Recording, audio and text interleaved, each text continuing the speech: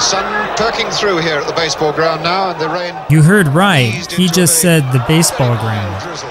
There was a soccer stadium in Derby, England, called the Baseball Ground.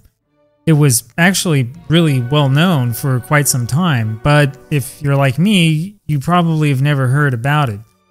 Now, interestingly enough, baseball was originally played there. It's similar to the Polo Grounds in New York, where originally they did play polo.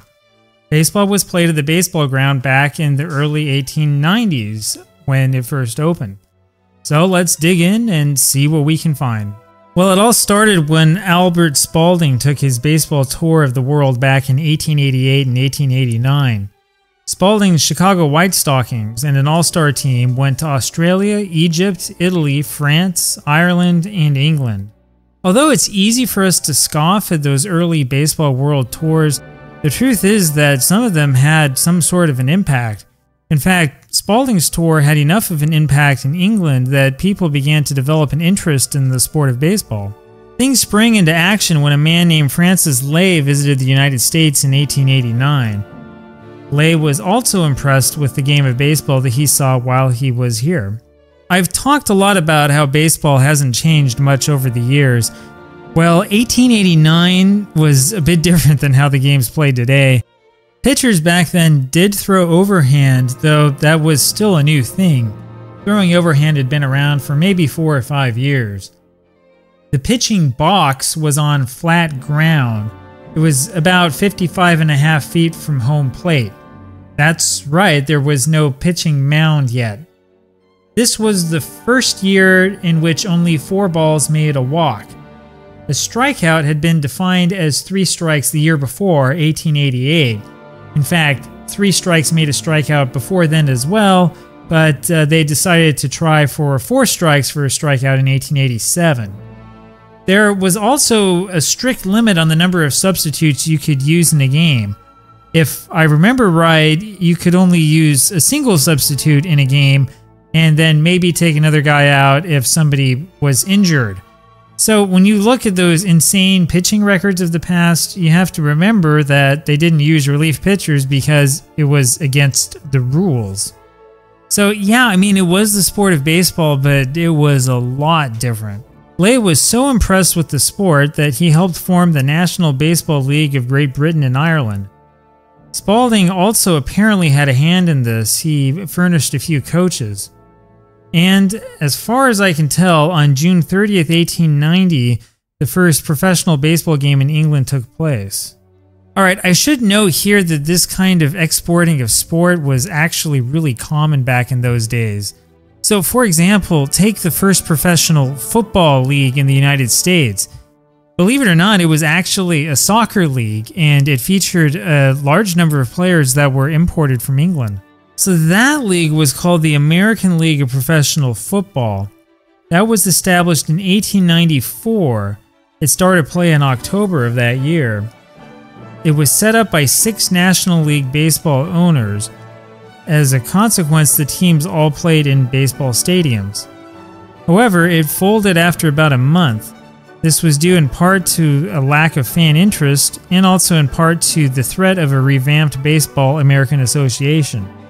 The crazy thing is that this soccer league predated the first professional American-style football league, that is, the rugby style of football. It predated that league by a decade. Anyway, the professional baseball league continued in England until 1900, though its exact history is really spotty. The Derby team was expelled from the league in the mid-1890s. It was replaced with another team that season in Derby, I think. I'm not sure what the reason was for the expulsion. Some sources say it was low attendance and lack of revenue, and some sources say it's because they used American pitchers. Newspaper articles seem to indicate that there was an agreement to only use English pitchers. Why? Because they were worried that the Americans would throw curveballs. I don't get it. Anyway, it seems that they continued to play baseball at the baseball ground, though at some point the baseball league in Britain became chiefly amateur. Now, the Derby County Football Club moved into the baseball ground in 1895. Over the years, the park changed. Gradually, it became enclosed. and it was turned into a full-fledged soccer stadium. Well, like many of those old English stadiums, it seems that the baseball ground was chiefly a wooden park. Also, unlike many of the baseball stadiums that we're used to, it wasn't torn down and completely replaced, at least not for a century. So that stadium building boom that we had in the United States in the 1920s, 19-teens, when all the big steel parks were built, that didn't really happen in Great Britain. Now, the baseball ground saw its best days in the early 1970s. Gamble's made a lot of ground in the middle. O'Hare's there as well. That's for O'Hare. 2-0, is it? Oh, goal! In 1972, legendary manager Brian Clough led Derby to their first title.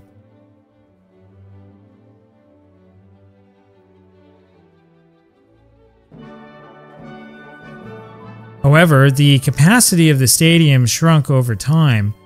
When it was converted into an all-seater stadium in the 1990s, they couldn't quite fit 20,000 people in there. That was down from a high of over 40,000 back when they would pack people in like sardines. Now, the other interesting thing to note about the baseball ground is that the name never changed. I mean, it was always called the baseball ground, even though it had been decades since anybody had seriously played baseball there. I guess they didn't get the memo about using corporate sponsors? Well, Derby finally abandoned the baseball ground in 1997.